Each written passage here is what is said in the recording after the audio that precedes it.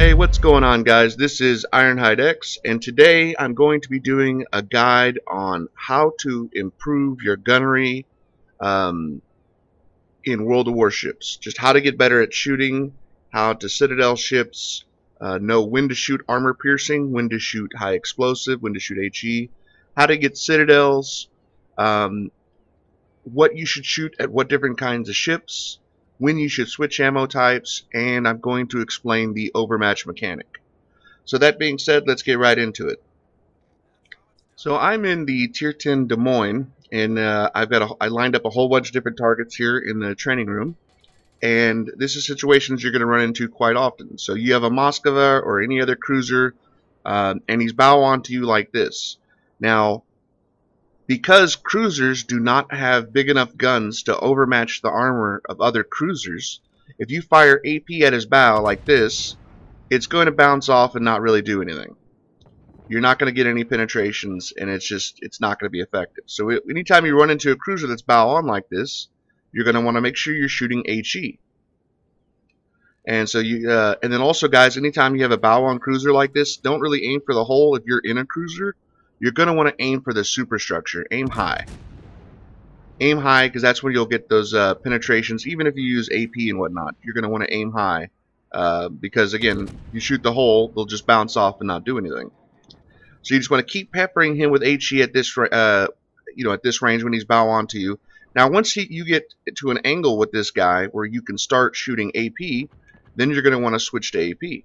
And so let's say for this Moskva, he's at a slight angle, but I think I could probably get through his armor because the Des Moines has really good AP rounds. And bam, there we go. You can start the Citadel. So again, HE on bow on cruisers. Matter of fact, shoot HE at bow on battleships as well. Really, it's your only option in a cruiser. And lots of cruisers depend upon their HE capability, setting ships on fire. And that's how they're going to get the bulk of their damage. That being said, every cruiser in the game, including like the Russian flamethrower cruisers, with their little 155mm guns. So while they are flamethrower cruisers, they're called that for a reason because they're so good at setting fires. Don't forget you also have AP rounds. Even in the little 155mm armed cruisers, if you catch another cruiser broadside to you, let's say like this Moskva here, you're still going to Citadel them just fine. So even though it's known for being an HE cruiser, by all means, if you catch an enemy cruiser within, let's say, 15 kilometers, maybe slightly shorter for one of the 155 ones, by all means, switch to AP and start hitting them with AP whenever they're broadside like this to you. Like I said, even those smaller caliber gunned cruisers can still AP, and I'll generally shoot AP at them. If I'm in, let's say, the choppy of, if they're within like 12 or 13 kilometers and they're broadside to you, then I will switch to armor piercing, because you're just going to do a lot more damage. Now, another tip, excuse me, when you run into an enemy battleship like this, let's say the Yamato, regardless of his angle, what I like to do, guys, is I like to hit them with HE. And here's a tip when you're shooting with HE. So every ship in the game is broken up into 4 sections. You have like the bow section, you've got 2 middle sections, and then you have the stern section. Each one of those sections can get its own independent fire going. And fire ticks is a percentage of health per tick per second. And so I have a fire going here. Now let's try to get another one going here. There's another one going there. So there's 2 fires on them. And so whenever you're shooting at targets, it doesn't even apply just to battleships, any target. If you're going to keep shooting HE at them, you're going to want to keep hitting different sections of that ship to set multiple fires. Don't just keep hitting the same section. There we go. All 4 sections of his ship are burning. At that rate, he's going to be dead in no time. Now, once you do have the fires going, or let's say he's at an angle so you can't shoot all 4 sections of his ship, what I like to do, even against battleships, is I like to switch to armor piercing. If you switch to armor piercing, aim right up here flush with the deck, and fire there, you're still going to do really nice damage, even against the biggest, toughest battleships in the game. So I like to get them burning in multiple sections, and then switch to armor piercing. And when you do that, that's how you're going to get your maximum damage that you possibly can. So quite often, though, you're not going to run into battleships that are showing you perfectly broadside. You're going to get them at angles like, let's say, this curve wrist here. So when you get these battleships that are bow on or have sharp angles to you, again, it's going to be real difficult to get multiple fires going on them, but still try to still do that same trick. So I got a fire there. There's the front one. Now you can also aim for the nose of the ship, and then there's 2 fires going. So even when they're bow on, you should still be able to get 2 fires.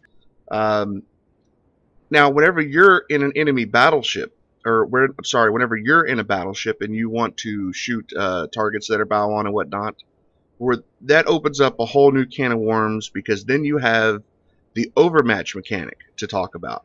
So let me switch to a battleship real quick. So before we go into a battle, let me explain to you exactly how the overmatch mechanic works. You look at a ship, go look at its armor value, and you take the millimeters of thickness of the armor plate you're going to be shooting at. So let's say in this case 25 millimeters, and you times that by 14.3. So for instance, 25 millimeters times that by 14.3, it comes out to 357.5, I believe. So you need 358 millimeters of your gun diameter. See, like the Fuso's guns, for instance, are only 356s. So the Fuso cannot overmatch 25 millimeters of armor, whereas something like the Baron or the Warspite, for instance, can overmatch 25 millimeters of armor. So that's how the overmatch mechanic works. Just take the armor thickness times that 14.3, and then the millimeter of the gun you're shooting that armor plate with needs to be at least that thick, that diameter to overmatch. And overmatch, what that means, guys, is that when you shoot at an armor plate that is, let's say 25 millimeters, and you have a gun that is 14.3 times greater, the diameter of your gun is greater than 14.3 times of the armor value thickness of the armor you're shooting at. And what that means is, regardless of angle, it will always go through the armor. It doesn't matter how he angles the ship.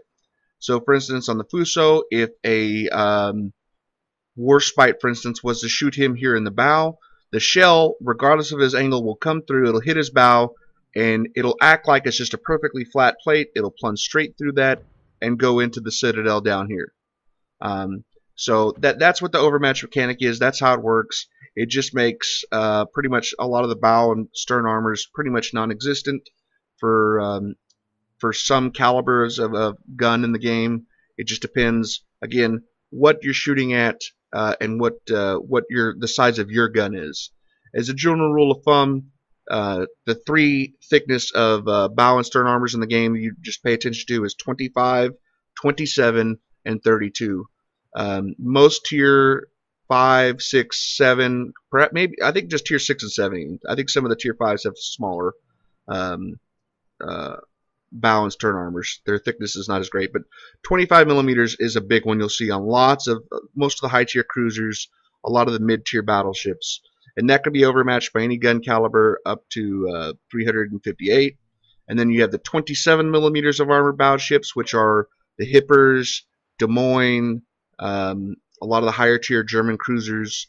They all have 27 millimeters of armor, and that makes them immune to all 15-inch guns. So Tirpitz, Bismarck, Gneisenau, Warspite, Baron, all those, they can't overmatch ships that have 27 millimeters of bow and stern armor. And then you have 32, which is on most high tier, so tier 8 and up battleships. Actually, it's on all tier 8 and up battleships. And 32 millimeters of armor makes you immune to being overmatched by every gun in the entire game except the Yamato. So if you look at a Montana or a Yamato itself, they have 32 millimeters of bow and stern. The only ship that can overmatch them is the Yamato. So if you do have 32 millimeters of bow and stern armor, you know you're safe from being citadeled from the front and the stern from every ship in the game except a Yamato or Sometimes at extreme ranges, you can get plunging fire that'll come through the deck, and that could potentially citadel you. But in most situations, 32 millimeters of armor makes you immune to everything but the Yamato. And so that's how the overmatch mechanic works. Let me go into a battle and explain it in greater detail and how to overcome it.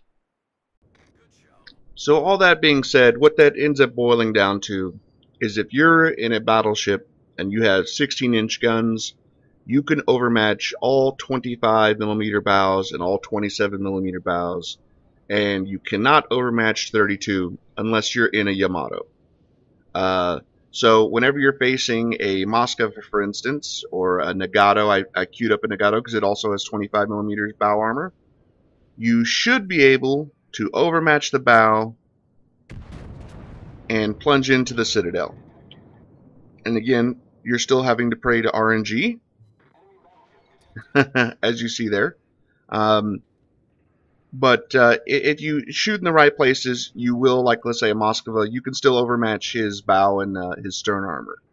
But if I were to say, let's shoot at this Montana, I definitely will not be able to overmatch that bow armor, and it should bounce off and do nothing to that ship. So why don't people always just shoot HE? You say against battleships that are angled. The reason why a lot of people still will keep shooting AP is because you can still get lots of damage on their superstructure.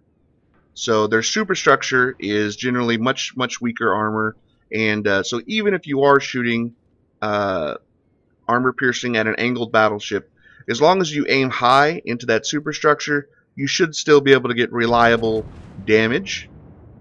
And a lot of people just don't like to switch to high explosive because he may turn, and the reload times of battleships are just so long that people generally just don't like to do that. But again, if you are facing a battleship in your battleship that's sharply angled to you, especially the German ones, and it's not, he's running away maybe, or maybe you're running away and he's chasing you, the odds of him going broadside to show you a better target are much lower. So it might be prudent then in those situations to switch to HE and hit him with HE, because you generally will do more damage with HE, plus you could set fires against battleships that are sharply angled to you. Real quick, another mechanic I just want to cover real quick is if anybody's ever wondering about how the ramming damage works and how that works. So I have 105.8 thousand hit points right now. This Moskva has 65,400 hit points. Now how the ramming mechanic works, guys, in game is you take the total value of hit points that ship had when it started the battle. So it doesn't matter if, let's say, I shoot him here in the bow and I overmatch his bow and citadel him. Well, hopefully. Didn't happen that time. But so it doesn't matter that he has less hit points here. When I do ram him, like I'm going to do right now, you'll see it'll still take that 65.4 thousand hit points off of my hit points. It doesn't matter his current hit points. It's all about how much hit points he had when the battle started. And so also when you ram somebody or you get rammed by somebody, the game calculates it kind of like a torpedo explosion. So you can get flooding whenever you ram an enemy ship. See, bam, there we are. Now I'm flooding. It's just like a torpedo would hit you. Think a ship-sized torpedo. And so that's how the ramming mechanic works. So make sure you have that repair party up if you do ram or get rammed by a ship, because quite often you will get flooding. Most times, as a matter of fact. And the reason why I rammed him here is because I just wanted to reduce my reload. So let's say you're facing a ship that can overmatch your bow. Let's say you're in a Nagato and you're facing another Nagato, for instance. They can overmatch each other's bows. You have a choice to make. You can either go bow onto him, where you keep just your bow at him, or go stern on as you're going away from him. And what that's going to do, it's going to present you as a much smaller target, because battleship dispersion is the way it is.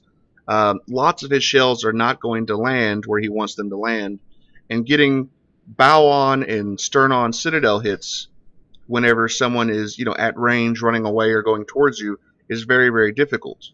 That being said, it still can be done, and so you need to work out with yourself which you think is more beneficial. Another thing you can do to increase your survivability when you're facing ships that can overmatch you is show more side. Don't go perfectly bow on or perfectly stir on. Show your side like this. And what that's going to do is the Nagato, for instance, has a 305 millimeter plate that goes all the way down its side here, and above that a 229 millimeter plate, which obviously cannot be overmatched by anything. So even though I can overmatch some areas of his ship by going at a sharp angle like this, if he shoots your hull, it's going to do 0 damage. See there? It's not doing any damage at all, not 1 point, because his armor is thick enough there where I can't overmatch it. That being said, you still can be overmatched down here in his bow and whatnot, and you'll see you'll start to take lots of damage. And when my front turrets reload, I should be able to actually citadel him. Yeah, there we go.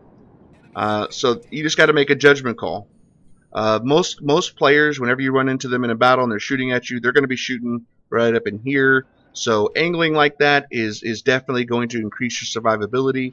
But just pro tip, shoot low. If you're in a ship that can overmatch him, shoot low into his stern and into his bow whenever they're angled. And you'll generally have more success if he's at close range. And again, at longer range, it's just harder to do that. And you're just better off going for superstructure hits. And either switching to HE depending on your target, or just slinging AP at his superstructure. Alright, so now you got an enemy ships here in your sights in your battleship or in your cruiser, and you want a citadel. How do you citadel an enemy ship? Well, just aim at the enemy ship. What you want to do is aim at the enemy ship right in the middle, under their boilers, right at the water line. So if you aim right here, this should be a citadel hit when I fire. 6 citadels. I almost one-shot a Montana. So that's how you're going to citadel him. You can additionally, with a lot of ships, their citadels are also under their gun turrets. So pretty much shooting at the waterline anywhere from here to here, when they're broadside to you like this, will get you a citadel hit. Bam, right there. And that's how you citadel ships, guys. Whenever they're and that's going to work for every ship in the game. It doesn't matter if you're in a battleship or a cruiser. Anytime you're facing a ship and they're broadside to you, just aim at the waterline, middle of their ship, just like this.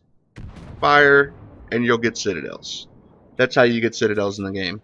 And when you're in a cruiser or a destroyer, any ship but a battleship, you don't really need to worry about the overmatch mechanic on the targets you're shooting. You just need to worry about the incoming fire, whether they can overmatch your armor or not. But generally, only when you're shooting in a battleship does the overmatch mechanic apply to your gunfire.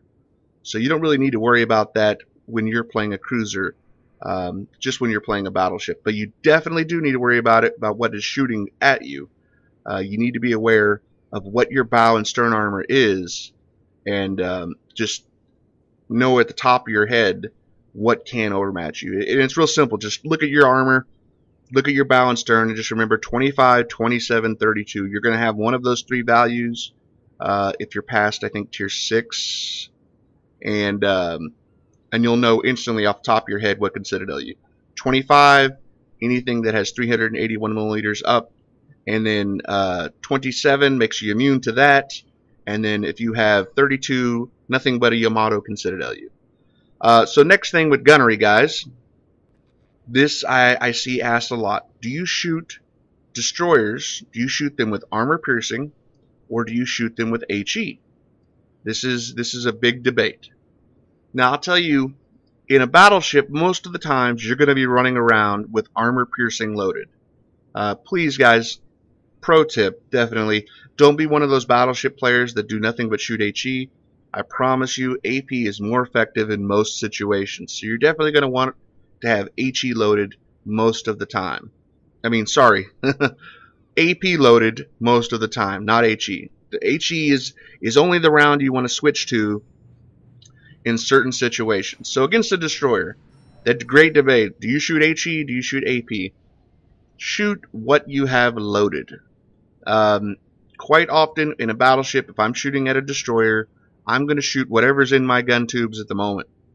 Now, a lot of people like to stay with armor piercing and never switch to HE against destroyers. And so this is how this is going to work. I'm going to fire at the gearing with armor piercing, just one turret. And at this angle, my shells should just go straight through the ship and not do a whole lot of damage, because you're getting what's called overpins. So there, I hit him, but I only did 1,000 damage. And the reason why I did 1,000 damage is because my shells overpinned. See there, only 2,000 damage. And so the armor-piercing rounds, they have so much penetration, and the destroyer's so small that it just goes clean through the ship, and there's just not enough ship there to give your fuse time to explode inside the ship. And so that's overpins. And in those cases, it is going to be better to switch to HE. So if I know if I know the only target I'm going to be shooting at within the next few minutes, let's say I'm in a part of the map where there's just destroyers around, I will switch to HE to shoot destroyers in that situation. Because if you shoot HE at a broadside destroyer, it's not going to overpin, and you'll still get full damage. Plus, you'll actually wreck their ship. You'll break a whole bunch of modules. Bam! See, I took out his torpedo tubes, took out his propulsion, and I did much more damage.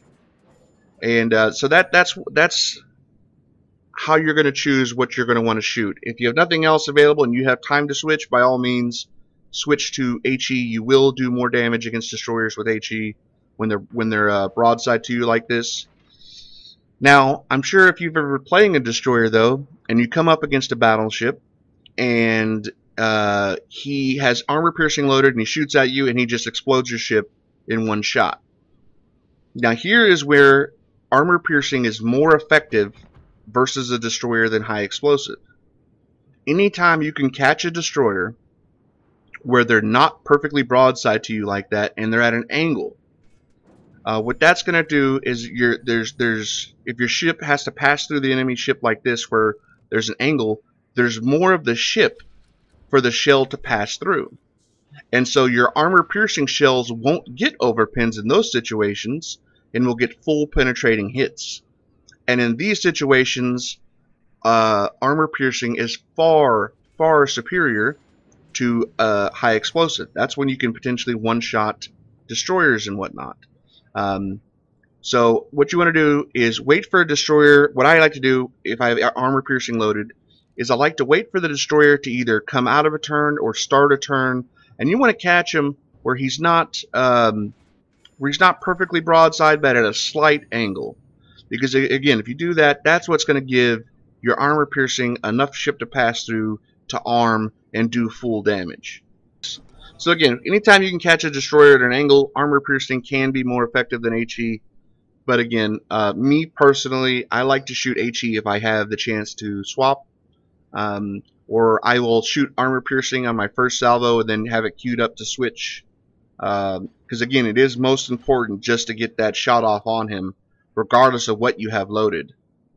To try to get him dead, because nothing's more of a threat to you in a battleship than a destroyer at close range.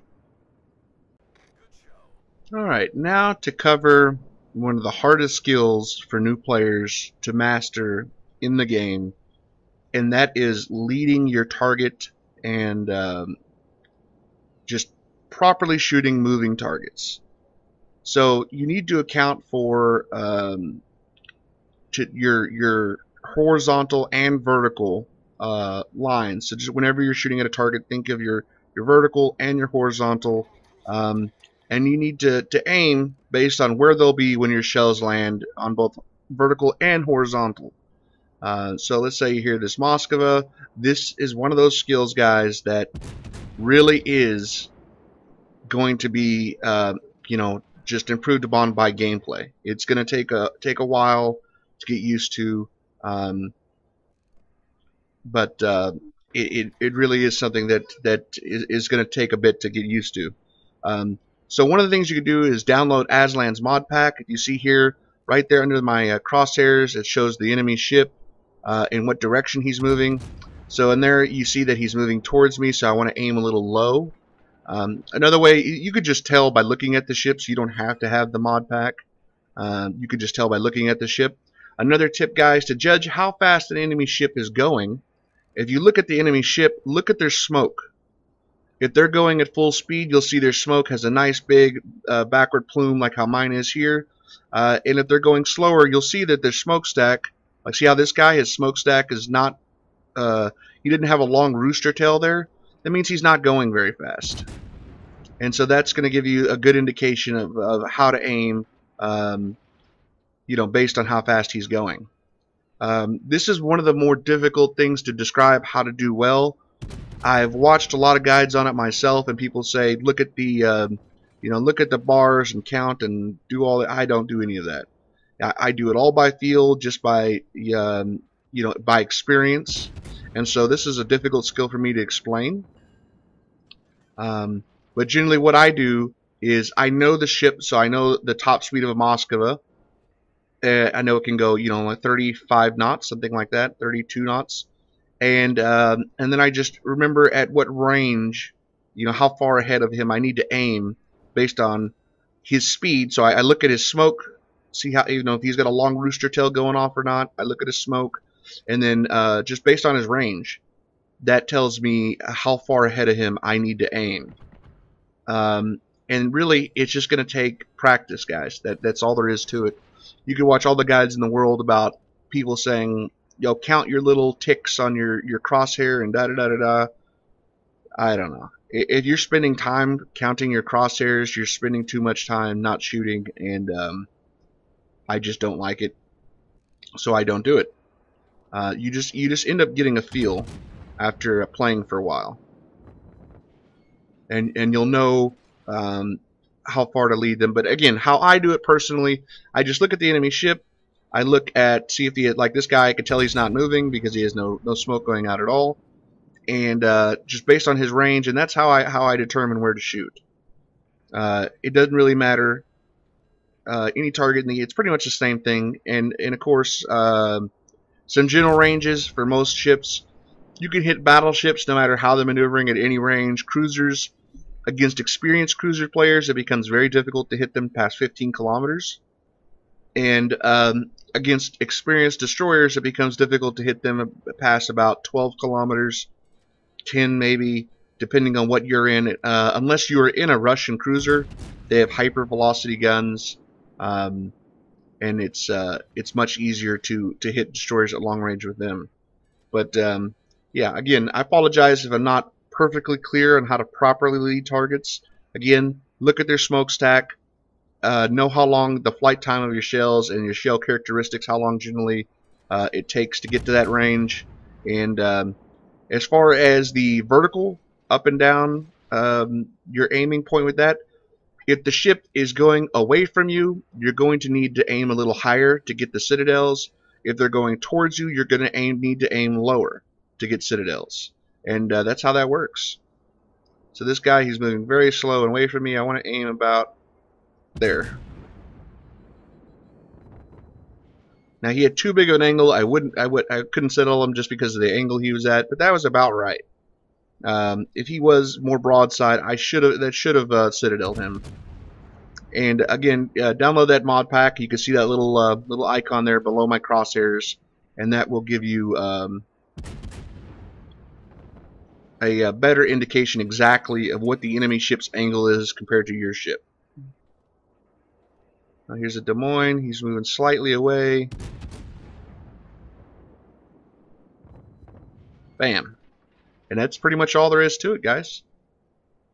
With that being said, I highly recommend anybody, if you're having trouble shooting, download Aslan's mod pack. And one of the things to make sure you check in there is make sure you check enable training rooms. And just go into a training room, guys, with different ships, and you can make the ships armed, you can make them unarmed where they just run around like this. You can do all that. And just practice shooting for a bit against different targets at different speeds. You could set up different cats where they won't all cluster into this cap like this. You know, set domination mode, and they'll all just run around the map all crazy like everywhere. And you can really practice your shooting whenever you go into a training room, guys. So if you ever have problems, really check out that training room. It really can help you a great deal. Um, I really can't say that enough. So anyways, this is Ironhide X. Thank you very much for watching my guide. Um, so a new thing I'm doing, guys, is I am streaming now. I'm streaming live. If you check out my YouTube channel, you'll see me streaming live here on YouTube. And anytime I'm streaming live, just let me know in chat what ship you want to see me play. I definitely take requests from everybody watching. So if you want me to see you play a Donskoy, for instance, or a different Russian cruiser, just let me know in chat, and I'll for sure I'll queue it up for you, and you can watch me play it live. You can see how I do it live because, of course, YouTubers, when they're recording videos, all of their videos are taken off of replays and whatnot, and of course, YouTubers are not generally going to show you replays where they went and messed up and they did, 5,000 damage and died terribly right there at the beginning of the battle. So if you want to see how I do it live, by all means, check out my stream. Now, I dual stream. If I'm streaming on YouTube, I'm also streaming on Twitch, and I'll put a link to my Twitch channel down below. It's twitch.tv/IronhideX. And like I said, if I'm streaming on one, I'm streaming on the other, and I'll put a link again down below. If you like my videos, guys, you'll see a pop-up here at the end of the video on the screen. Please click subscribe to my channel. It helps me a great deal. Thank you, everybody, very much for watching, and I will see you next time.